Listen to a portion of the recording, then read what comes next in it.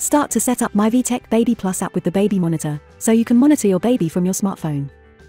Before proceeding, make sure your smartphone is Android 9 or later, and iOS 14 or later. Also, check that your smartphone and baby monitor connect to the same secure 2.4 GHz Wi-Fi network with enough internet bandwidth. First, you will need to locate the app. You may scan the QR code displayed here, or search MyVTech Baby Plus app and find the app with a purple icon. Then download the app. When the app is downloaded, open the app and follow the instructions to create an account.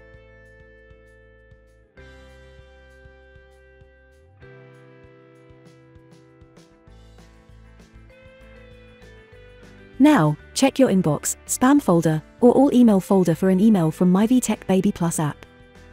Enter the code sent to your email and press verify on the app.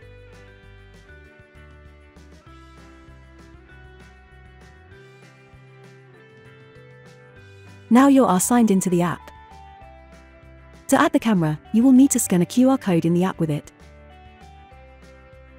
Make sure you are using a 2.4 GHz Wi-Fi network. If not, please reconnect to one before adding the baby unit. Also, switch on the mobile phone Wi-Fi and location service. Make sure to always allow the app to access them during the setup.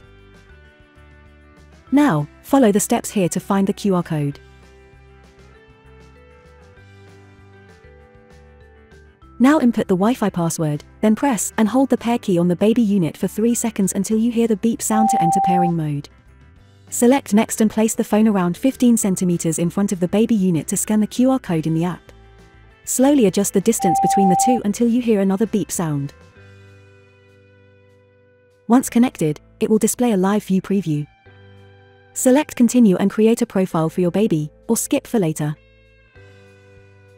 Now you can start monitoring.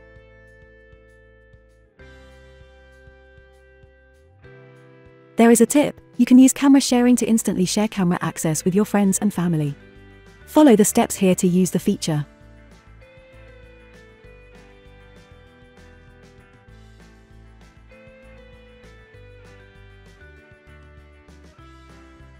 Let your family member install the app, and they will be notified through a pop-up invitation within the app, which they can then accept to access the camera.